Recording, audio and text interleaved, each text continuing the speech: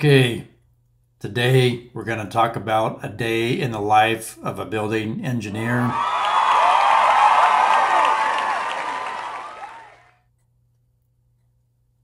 So what does a building engineer do?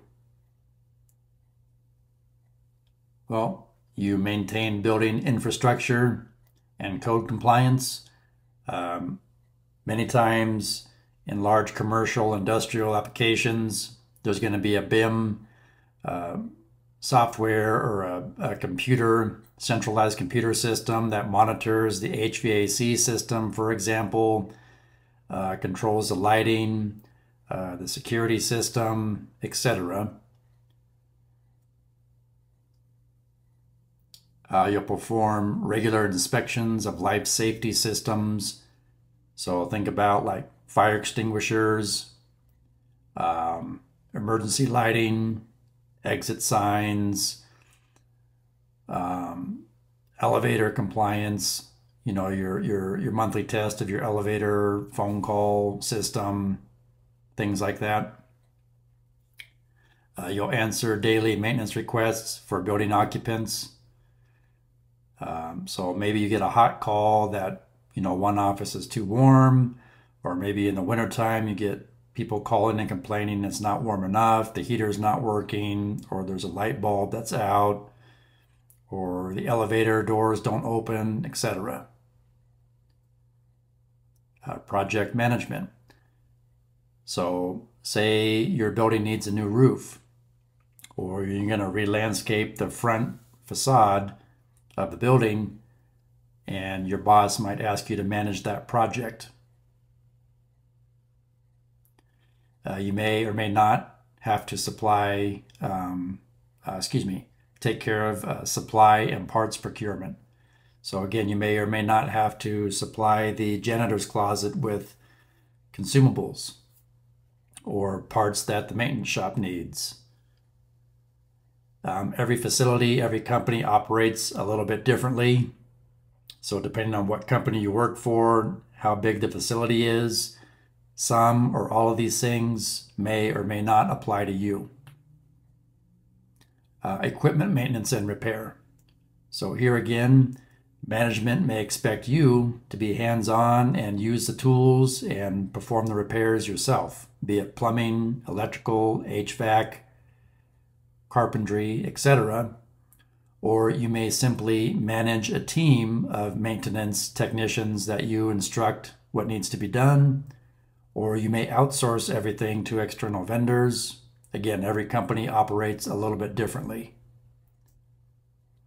There's going to be paperwork.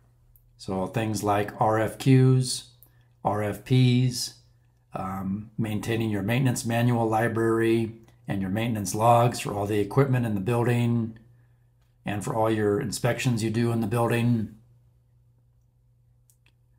Problem solving, I find, is a big part of being a building engineer. A lot of times management will look to you to come up with solutions that are cost effective, that aren't too time consuming. Many times you might have to think outside the box. And a lot of times you'll be the liaison with outside vendors. So you might have to, make phone calls, follow up with vendors, send and receive emails to and from vendors, suppliers, etc. And last but not least, you may have to maintain a maintenance shop. So keep it organized, keep it well stocked, ensure that you have all the tools and supplies you need to do day-to-day operations.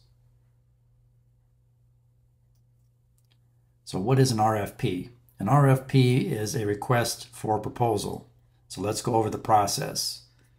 Just a very basic process.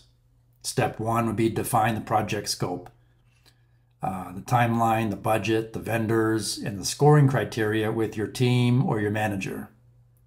You then take that information and you draft your RFP Word document. Make sure you proofread it. You define what the purpose of this proposal is, give the details of the project and terms and conditions.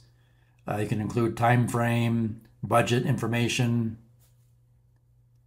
Step 3, you then send your request for proposal to multiple vendors that you've vetted or in the process of vetting.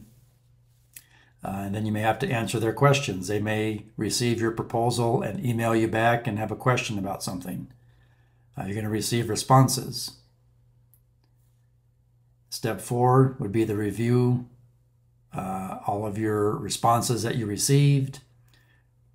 Compare and contrast, what dollar amount they're going to charge, what their time frame is, if they can work within your time frame, etc. Then you inform the vendors if they were not chosen. So once you choose your vendor that you think you're going to be happy with, as a business courtesy, you want to go ahead and contact the vendors that did not make the cut and let them know politely, hey, thanks for your time, thanks for responding, but we've chosen this other option. And then lastly, of course, execute the project. RFQ stands for Request for Quote. So let's go over that process. So you can define the part or parts you need or the service that you need. And again, what is your timeline, your budget, what are your potential vendors that can help you out, and what scoring criteria are you going to use, and go over that with your team. Step 2, draft up the RFQ Word document, proofread it. Again, what's the purpose? Give the details and terms and conditions. So things like, I want a price quote for this new electric motor, or I want a price quote to take care of the landscaping at our facility year-round. Step 3, you send your RFQ to multiple vendors. Again, you may have to answer questions from them, or if you don't hear back from them in a timely manner, you may have to follow up with them. Then you'll receive all the responses. Step 4, you'll compare and contrast, review all of those responses, and you will make a decision, or you will send your decision up the management chain of command, and they will make the final decision.